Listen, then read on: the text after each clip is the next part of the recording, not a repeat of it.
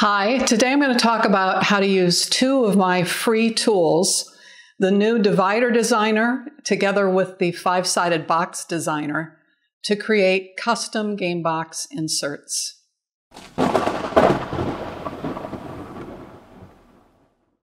Hi, welcome to Gray Lightning, my video blog about making things and playing games. And in my last video, I introduced a new free tool called the five-sided box designer. And what it does is make it very fast and easy for you to generate SVG drawings to drive your laser cutter or any other machine that uses SVGs to cut a five-sided box to your specification. If you haven't seen that video, I'll put the link to that here so that you can check that out. Today I'm introducing another new free tool that I think is a great companion piece to the box designer, and that's the Divider Designer.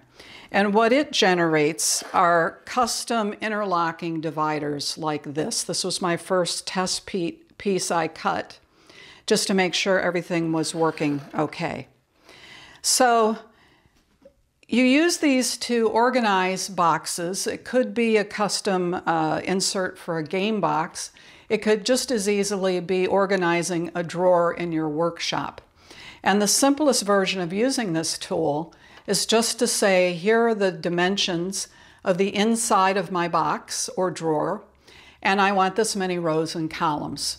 And the tool then, as a default, automatically allocates all the space evenly into those rows and columns. But most organizing tasks are not going to be that simple.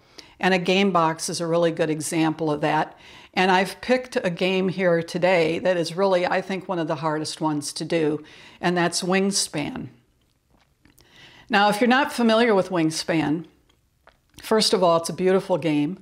And but what makes it challenging for this task is it has a lot of big pieces. One of those is a really wonderful card box. It's a great storage item in and of itself. It has three card sections inside of it. All the cards in the game fit inside of this.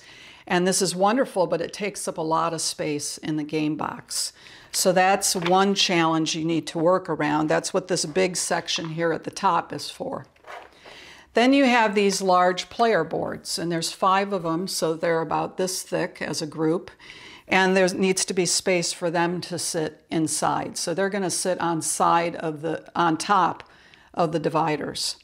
And on top of those is always the largest thing usually in your box, which is the manuals. They're thin, but they take up a lot of territory. So they sit on top. What I've done here then is I have created an insert that is the height of the game box, of the card box, and leaves enough space for it. Also some other components that are quite large that need to fit in, that's figured into this second row here. I have a box, and now the way I'm using boxes here in concert with the dividers is a way to subdivide dividers into even smaller sections and self-contained sections. So this particular one is the height of the dividers, the 1 3/4 inches of the dividers. What that means is when I put these player boards in on top of the dividers, they will seal the top of that box and nothing will fall out of it when you're moving it around. This final row here, however, I have enough space next to these components where I could create a series of boxes that fit well into that row and are the full height of the game box.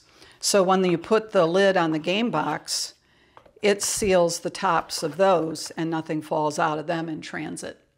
So I'm going to show you, you have to think through what you want, but once you've decided what you want, you can execute it very quickly. Everything that I've designed here, the divider and the boxes, took about a half hour total to create the drawings for those. So it's really amazing. It makes it easy for you to be accurate with your calipers and measuring the thickness of the wood. The more accurate you are in that measurement, the better everything is going to fit together. And those interlocking sections here on the dividers will be tighter. but it's easy to do because all you're doing is measuring once and putting the information in, and the program does everything else for you. So I'm going to show you today exactly how I use these two tools to create this custom insert. So let's start with the design process. First, I took measurements of all of the rigid components that I wanted to include in the box. My main goal was to get rid of all the Ziploc bags and to get those beautiful tokens into wooden boxes. Wingspan has this nice diagram on the side of the box that tells you how to put everything in, and it does fit with the Ziploc bags, but it's a very tight fit, and I needed some more space. The diagram has you putting this really cute bird feeder dice tower into the box. You break it into two different pieces and put it in. But I know that I plan on upgrading this by making a wooden version of it, so I don't need that in my box, and that gives me the extra room I need. I plan on keeping my dice tower out on display. I made a plan for how I was going to lay it out, and I went to the divider designer. I'm going to be working in inches, and the internal dimensions of the game box are 11.25. Let's change the scale here on the preview window so you can see the whole box as it changes. And then the second dimension here is also 11.25. It's a square. And the height I want for the dividers is 1.75 inches, which is the height of the card box. Then I say, how many columns and rows do I want? And I'm going to say I want 5 columns and 3 rows. If those numbers don't match up with what you saw in the video, you're going to see here in a second why we need those numbers. But first I'm going to go and I'm going to change the material thickness. The default is 1/8 of an inch. I'm going to go to a nominal 1/8 of an inch, which is actually 3 millimeters. It's a little bit smaller. The design I decided to do has dividers very close to the edge of the box. So I put in 0.125, which is a full 1/8 of an inch, as the size of the first column. The second column is going to hold the card box.